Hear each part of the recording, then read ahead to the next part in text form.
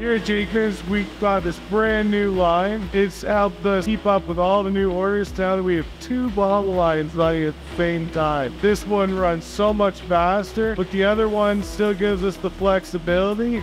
As well, we're getting double the output coming out at the end.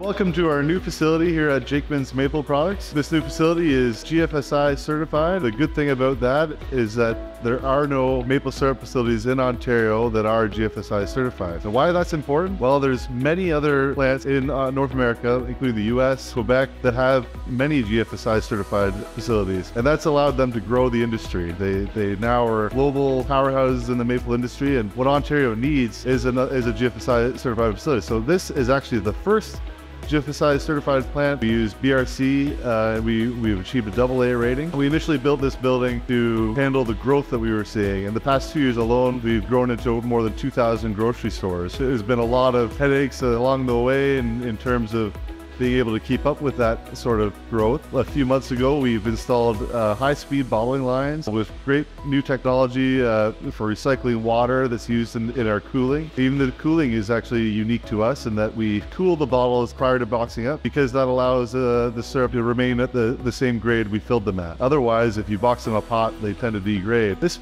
cooling system is unique to us. A lot of the packers we know box them up immediately after filling, and that can cause the syrup to degrade after it's in the case. So it's very good for quality and ensuring that the consumer always gets the best product at the end of the day. Where I see this going in the future is expanding not just in North America, but going overseas into parts of Asia and Europe, and growing the industry from the many 2,000 farms that Ontario already has to more than double that, including our output. Ontario has almost twice as many maple trees as that of its neighboring province in Quebec, but Quebec makes 72% of the world's maple syrup, whereas Ontario makes 5%.